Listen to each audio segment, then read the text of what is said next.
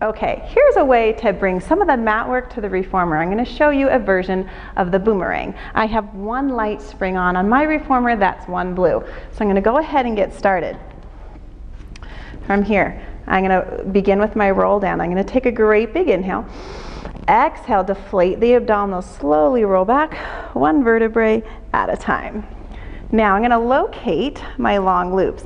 I'm going to inhale, lower the arms as the toes come up, pressing into the arms. I'm going to come up and over for the jackknife. Now I'm going to cross my feet right here, trying to maintain this pike position. I'm going to exhale, come up into the teaser while maintaining the reach and my fingers. Big inhale at the top.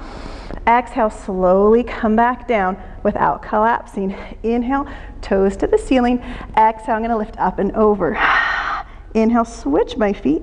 Now exhale, I'm going to maintain the pike as I reach through my fingertips to come up. It's not perfect, but it's a work in progress for sure. Exhale, slowly coming back down. And exhale up. I'm going to make this one my best one yet. Woo! There you have it.